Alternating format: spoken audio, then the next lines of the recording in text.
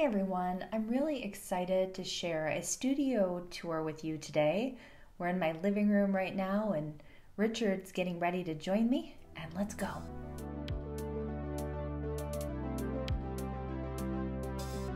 All right, so you walk into this room. This is the studio space. Michael and I share a space. I take up about 75%, and then his spot is over in the front and he takes about 25%. I'll show you that in a little bit. But he also has another studio downstairs that is completely his. So these are really cool artworks he made of us. These are all my crazy things. There's so many crazy things in this video. I wish I could tell you all the artists and all the people, but there's just so many pieces that I've collected. 99% of the stuff on the walls or around is not my work. I just got that necklace from Etsy. This is something my partner made me because I love crows.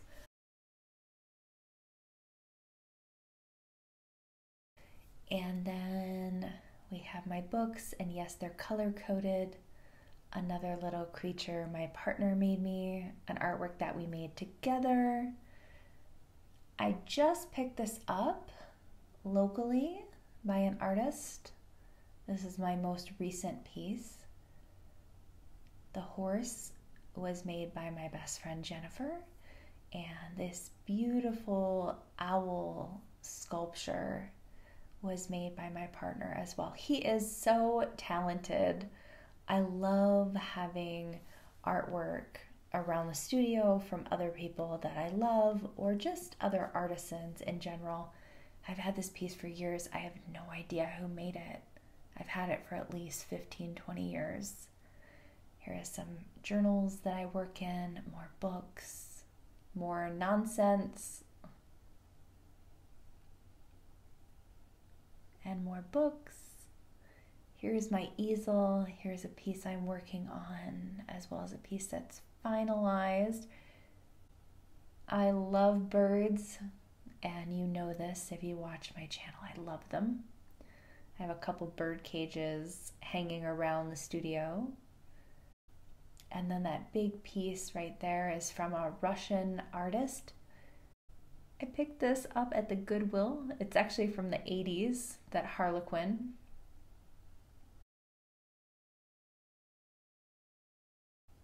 I'm not a big doll person, but I fell in love with her.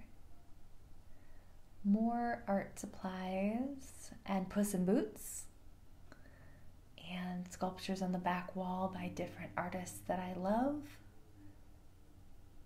And all the plants are real.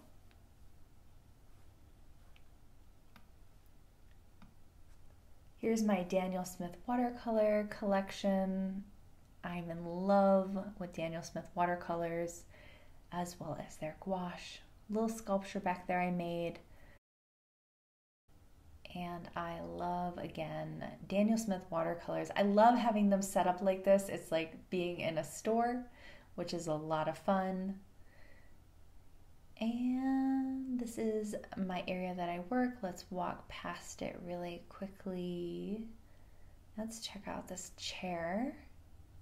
So I bought this at a Goodwill. It's made with real sticks. It is now a plant stand. This is my framing area because officially I had to finally take space to have a framing area. I ended up doing it on the floor often, and with dogs, it's not a good idea to try to frame something on the floor. And this has been giving me a bit of a headache. So I'm not going to open the bottom. I'm getting a new one of those. I moved and it's not been right since. Backing paper. Let's go back through here. Here's a little teeny tiny nook in front of my desk. So I have this drawer access here with other goodies, 3D elements, and then this little cabinet right here where it has some of my old journals. And then this also opens right here too. And that's where I store some palettes. This cord is in my way, but it's a teeny tiny nook and more palettes. And then we have my cart with all my stuff on it, my Robax palettes. If you love amazing palettes, I will link the video below. This Robax palette, I have a small one and an extremely large one, are probably my most loved art supplies. I just absolutely love the access to all my Daniel Smith paint.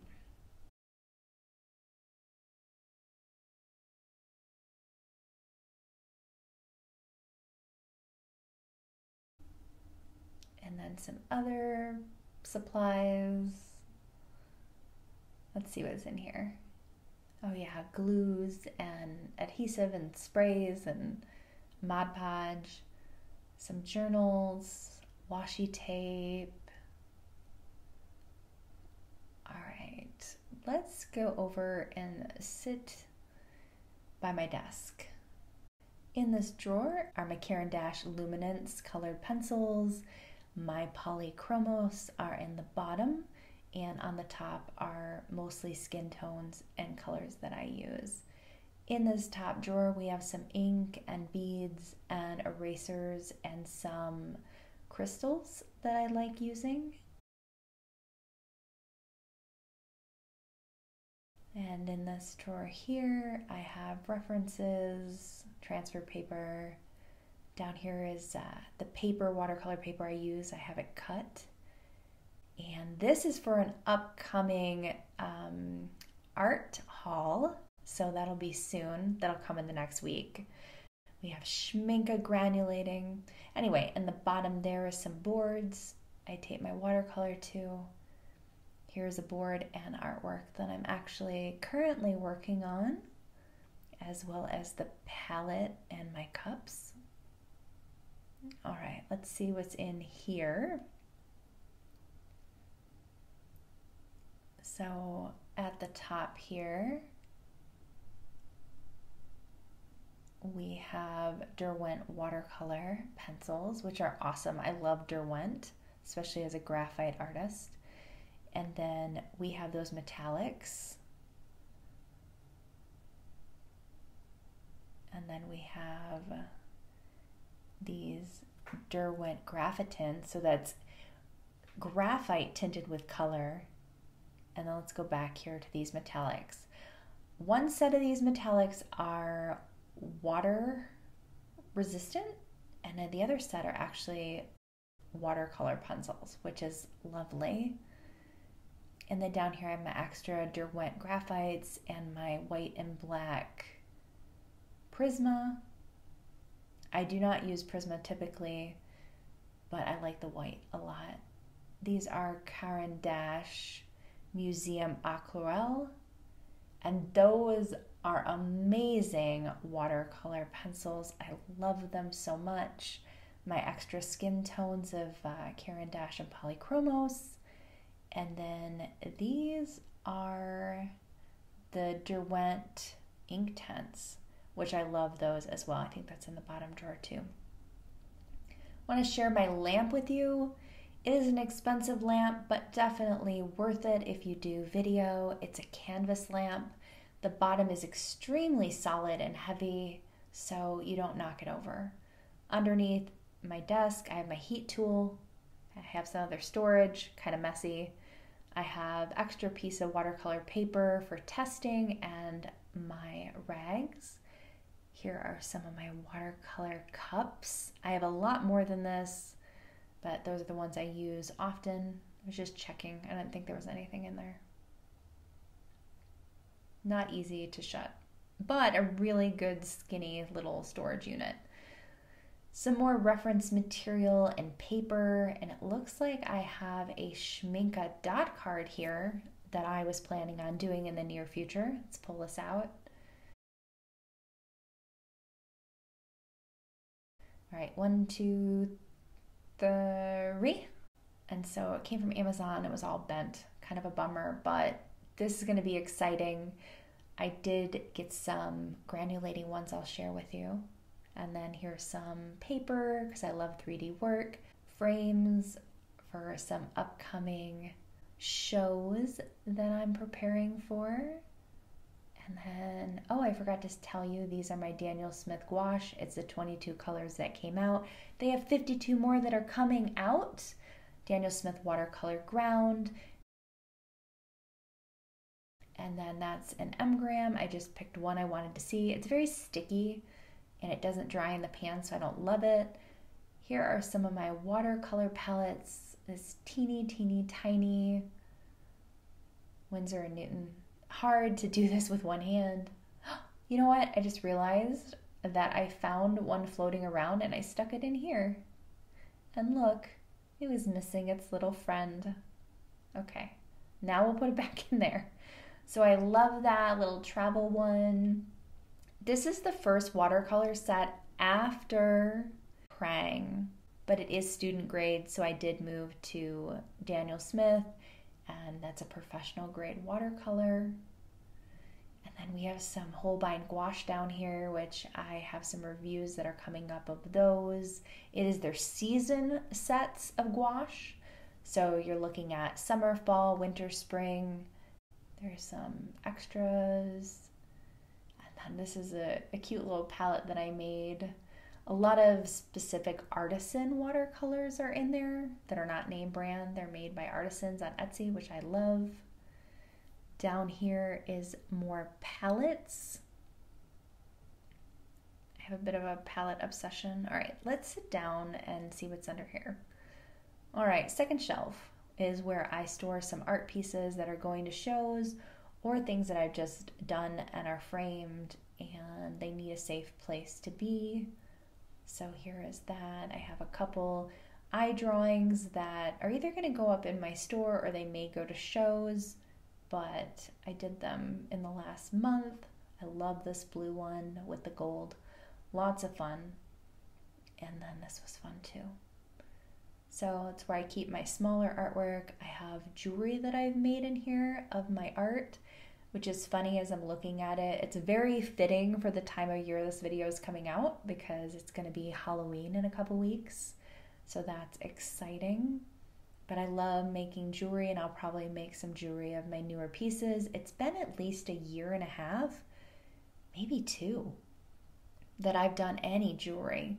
And then here is some pieces of artwork. All of those are pieces that Michael made me. I have so many little tiny lovely pieces he made me and I have to hang them up in the studio since we just moved here and we're still hanging up things. All right, let's push that back in here. Magical drawers.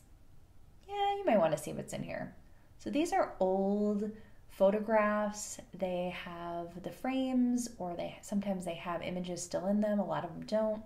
I use them for collage. These next 2 drawers are all review drawers. So there are supplies in here that are for upcoming reviews that it's really exciting for me to do. I don't always do name brand reviews. I know everybody says that's like the most important, but I like off brands or brands that are just kind of different. Graby sent me that, so I'm going to be doing a review for them, checking out their watercolors. I just love art supplies. And there's my tripod back there. And some eye drawings that I recently did. Some more of them. They're going to go to a local shop. Also, when I use the Caran Dache Neo Color 2, I will take the pieces that come off from sharpening it and I'll put them in those containers and use them as watercolor because it's kind of a waste when you sharpen them. All right, let's go back. What a beautiful fall day. The sun is shining. This is Michael's spot. He doesn't use as many art supplies as I do, so he doesn't need as big of a spot. And he got me this beautiful Paulina Cassidy. These are handmade brushes that I made for fun. This is another Michael gift. How cute, little bird. Another Michael gift. These are Sacred Fauna pieces, collaborations between Michael and I. If you don't know what Sacred Fauna is, go to sacredfauna.com. Another beautiful piece that Michael made me. Just love it. Love that mask. It's amazing. that antique piece of furniture belonged to a very important person in my life, and I store some things in there. There's more shipping and framing stuff, and in here, when I send out orders, I send little cards to people, so I keep all of my little cards and envelopes and stamps in here. And this piece hanging on the door is from my friend Cindy. Love it so much. Down here is some frames. I have a ton of frames in my garage in my storage unit, but this is also more accessible. Apparently, I do not know how to shut this. I forgot to mention that in here is where I store some art that I'm working on, the Waterford paper I'm going to do a review on. There is some Diane Townsend pastels, and let's look at some of the pieces I've recently done. I put them here in this portfolio. The light is in the way. Let's see if we can get out of the shiny area. It's not as easy to see them through the plastic, but you get the idea.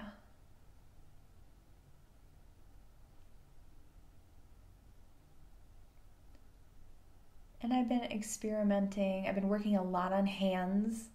Hands are always a challenge, I think, for a lot of people. So I've been forcing myself to put hands in artwork. And these were some of my quick studies that I've done for the Halloween season. Love that, lots of fun. All right, let's go over here because I wanted to show you this piece I'm working on to submit to an exhibition. It's one of the biggest pieces I've done. Exciting, but kind of scary.